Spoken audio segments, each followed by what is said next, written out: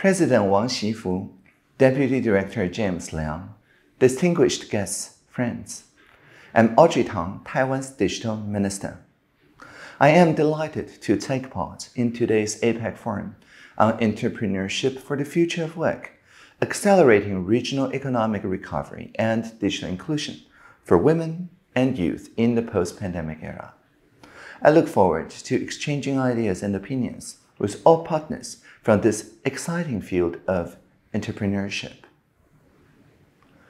The Ministry of Digital Affairs, MODA, was established in response to the need to use digital tools to achieve resilience for all. What is resilience? It refers to the ability to quickly adapt, to respond and recover from any adversity, learning from this experience and strengthening oneself. As part of this commitment, the MODA is advancing societal and industrial development, enhancing cybersecurity and promoting social inclusion so that we can do the digital transformation work with the people, not just for the people. And we have integrated the support from communications, cybersecurity, information, the internet, and media to enhance the government's infrastructure and economic and national transformation foundations. In other words, the MODA is not to become a top-down regulatory or supervisory agency, but rather a powerful MODA or motor. Indeed, many businesses face the choice of transformation or elimination.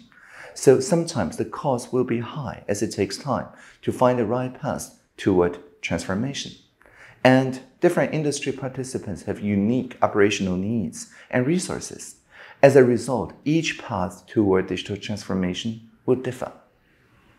So the assistance of an advisor or experts with an understanding to how to deploy digital tools to point the way for industrial partners, that's invaluable. To that end, the MODA's Administration for Digital Industries, the ADI, has established a T-Cloud platform, which integrates the interagency processes of the ministries, including Finance, Interior, and Economic Affairs, into a single platform. So just like an online shopping site, medium enterprises, small ones, micro ones, can directly purchase a digital transformation solution from T-Cloud, reducing the threshold for such businesses to introduce digitalization.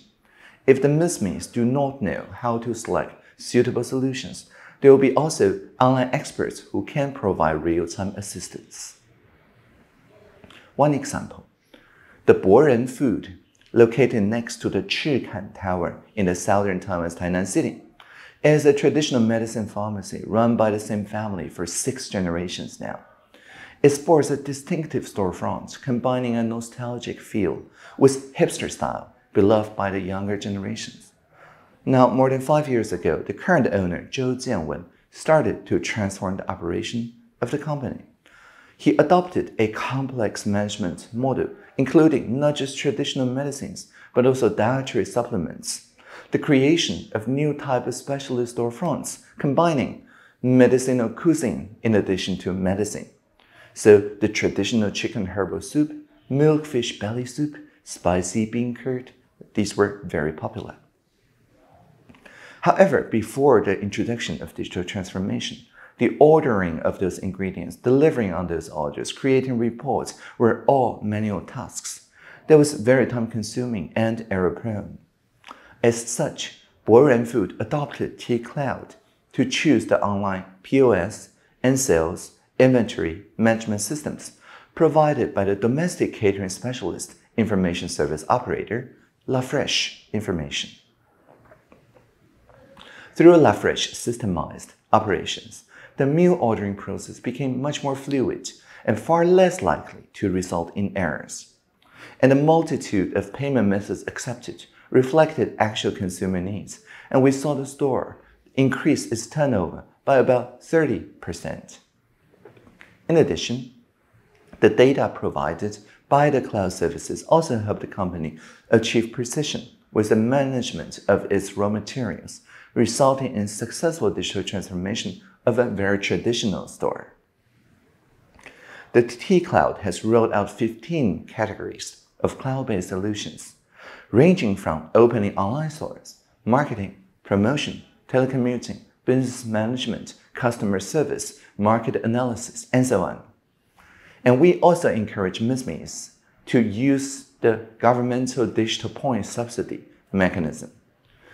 The T-Cloud program officially went online July 1st, 2021, and had been used by more than 32,000 enterprises by the end of September as of 2022. Other than encouraging existing information service providers to transform systems and solutions into cloud services available through T-Cloud, the Digital Cloud Service R&D subsidy program from ADI also encourages such operators to continue innovating and developing intuitive ways to adopt cloud services to meet the demand of the various different businesses. Another example from the textile industry. In the past, it had an operational model whereby sales staff would carry suitcases, 2 big ones full of denim samples around the world, taking place in the trade fairs and shows and securing OEM production orders from abroad. If a client submitted an order, the factory would cut numerous small pieces of fabric that would then be mailed to customers to confirm their preferred style, color, and material requirements. And that was all before starting the sample production. So such a lengthy process demanded months of communication. But now, with the rise of producers in Southeast Asia, together with the impact of the pandemic, many local textile factories saw a drop-off in the orders. So last year, we helped a local company such as Frontier.cool to develop the Fabric Digitalization and Cloud Assistance Platform. This allows those in the textile industry to upload fabric data directly to the Frontier.cool's textile fabric digital database. When proving, brand operators and designers can just use a computer, a smartphone, and tablet to enter the specifications and use the platform's picture search function to enable them to quickly find the fabric they want and communicate the style and specifications to the textile plant in a real-time manner using the Cloud Assistance Service. Using the database value-added AI and 3D virtual technologies, designers can observe changes in wrinkles and folds and see how patterns look as a simulated fabric is displayed worn by an individual on the screen of a mobile device. And this helped tremendously in the creation in the more precise products. So after Nianxin Textile introduced the digital cloud service last year, customer sampling time was reduced from more than 100 days to just 10 days. As a result, company sales staff were able to determine customer needs in a real-time fashion, respond with greater flexibility to adjustments. This enhanced the collaborative efficiency of the entire textile supply chain. Now, Frontier.cool and Nianxin Textile are just 2 examples of the micro, small, and medium enterprises successfully embracing digital transformation through the Digital Cloud Services program. Many startups are here today, and we welcome everyone to make wider use of the T-Cloud resources to develop more innovative services to bolster the cloud services, ensuring that we're all used in a more timely fashion our services by the more enterprises and people around the world. It is inevitable that communication across the internet is the new reality after the pandemic. And businesses in Taiwan and around the globe, they're all facing the tide of digital transformation. Indeed, the pandemic made the people increasingly more comfortable with working and studying from home and from satellite offices. And this trend shows no sign of abating. A survey conducted by the International Professional Service Network, Deloitte, revealed that post-pandemic, the number of employees working from home in the US fell only slightly from 64% to 51%. So as telecommuting and online collaboration are the new norm, digital competence, not just literacy, competence, will become a key requirement when looking for work in the future. A report by the global marketing intelligence firm, the IDC, and McKinsey Global Institute indicates that digital tools will be embedded in various different forms into the flow of the work. And the various stages, for example, robotic process automation, RPA, will take over routine work. As a result, a minimum of 30% of content will be automated in nearly 60% of professions. So how to harness and apply technology so that people can focus more on other people and on decision-making in the future, that will be a critical point of development for all entrepreneurs and governments to ponder. McKinsey also states that the demand for various new skill sets will become increasingly pressing in the post-pandemic era. Individuals with interdisciplinary skills and knowledge will be an important focus for business in their global competition. As such, in the future, talented individuals will need to have the learning ability across disciplines. Because we understand interdisciplinary talents are so key to digital transformation and innovation, the MODA has drafted related policies and measures to cultivate talent. Digital transformation will differ depending on the size of enterprise, the industry's characteristics, and the directions of development. So our ministry will keep abreast of all developments, utilizing the strengths of the public, private, academic, and research and civic sectors to build a truly interdisciplinary employment matchmaking model. Indeed, in the fourth stage of our Advanced Forward-Looking Infrastructure program, two elements involve the development of digital talents. One addresses the training of digital talent and focus on cultivating AI application talent across industries. And the other is a digital and special technician talent development program seeking to promote the circulation, the talent circulation, the international exchange of related talent in Taiwan, especially in cooperation with the US.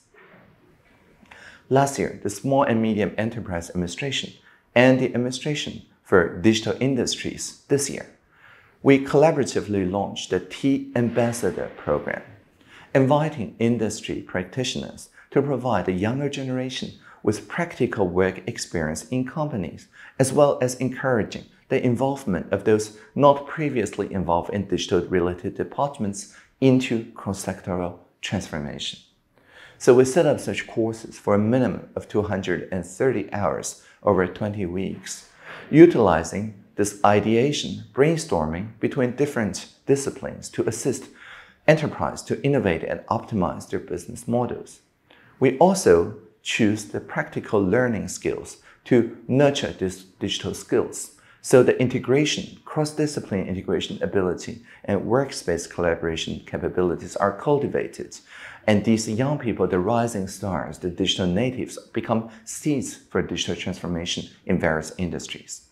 For example, after interning at Syscom Computer Engineering, a student from the Department of Diplomacy at NCCU took exams for 4 international certificates related to digital talent. So the talent learned computer programming languages, gained system development experience, and currently employed in net zero emissions related job. Another student from a Japanese language department interned in marketing in Galaxy Software Service Corporation. And the student initially had 0 marketing experience when they graduated. But throughout the T-Ambassador program, they learned to design advertising graphics, writing related articles analysis, and now a valuable full-time staffer in the GSS. Since the launch of the T-Ambassador program in 2020, we have trained more than 1,300 young people as digital talent for enterprises. The latest program data indicates that after completing the training, the T-Ambassadors earn an average monthly salary of around US $1,200, which is significantly above the average of a person freshly graduated from undergrads, and so it shows how urgently the industry needs the transformation talents. So the MODA promotes, in addition to talents, international circulation and exchange of such talents. So the domestic industry, the overseas digital economy industries, developing inbound and outbound exchanges, and talent matchmaking are all our business. We also continue to promote programs involving foreign students, taking up digital-related internships in the Taiwanese industrial sectors, and also local students undertaking remote internships at overseas companies. This encourages outstanding international talents to work in Taiwan and helps enterprises recruit and retain such talents while enhancing our global vision and professional skills of our homegrown peers, cultivating the talents digital industry needs while promoting the internationalization of local industries. I'm sure that there are many hidden talents and experts in the world connected by the internet. Previously, they may not have a complete or impressive academic backgrounds. Indeed, I'm a high school dropout. As such, the MODA adopts a certain degree of flexibility in our effort to recruit talent, substituting experience for academic background in the case of some outstanding IT or cybersecurity talents when determining the pay levels. So as I mentioned, I don't even have a high school diploma. I quit after the second year in middle school. And anyone with better academic qualifications than the minister is welcome to submit a resume. So at MODA, we believe any individual's invaluable work experience is a solid foundation for recruitment with or without the academic backgrounds. In recent years, Taiwan's international profile has reached new heights. This international recognition can help our philosophy of Taiwan can help to show the world that the irrefutable proof that our islands of resilience is a trusted and reliable partner of digital democracies. Startups can be found in all industries, and MODA will nurture each and every one of them within the framework of digital industries. I would say that the essence of startup involves examining existing systems and proposing new solutions.